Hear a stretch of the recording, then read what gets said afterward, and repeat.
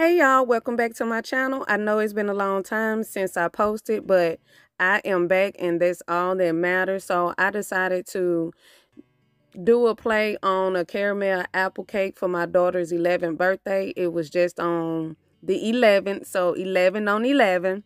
So I just cooked my apples for about 30 minutes or until they tender. I did just put the ingredients that I used. So once I did that, it's time for me to start decorating the cake. Now I just put the apples on that bottom layer. This cake is for kids. Now, from my understanding, my daughter did tell me that the kids did like the apples, but I only put it on the bottom layer and I sprinkled some of that dulce de leche on the top. Instead of doing the caramel, I did the dulce de leche. That's when you boil your condensed milk for about 4 hours and it turned to this dulce de leche sauce. So I did a 3-layer cake. Now that bottom layer, I had the apples with the dulce de leche sauce. And then the top layer, I didn't put anything. This just because this how I like to frost my cakes if I'm using a filling. I don't like the whole cake to have filling. Just in case you have those people that like just the frosting. And I'm kind of something sort of like that sometimes, Probably if I want to eat an apple, I eat the apple. If not, I don't have to.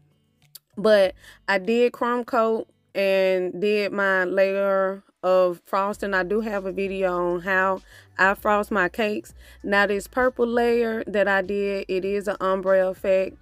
The butterfly cake toppers that I used from Amazon actually had a cake designed like this, something similar, but I just changed it up just a little bit. My daughter really liked it, so this is what I did for her.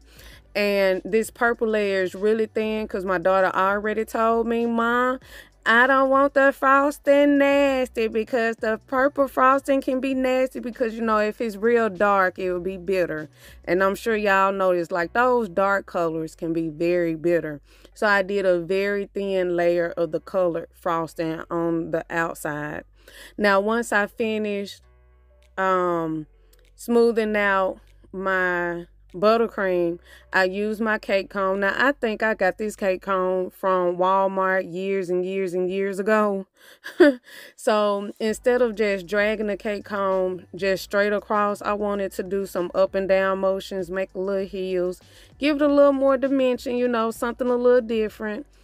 And once I finished with that, I started to throw some pearls on the cake. Now, the problem with this was I was in close proximity to the cake and all the pearls were going in the same, they were all sticking in the same area. So I had to stand back a little bit and then just start throwing make my turntable turn and then just stand back and just throw the pearls, and they were going everywhere.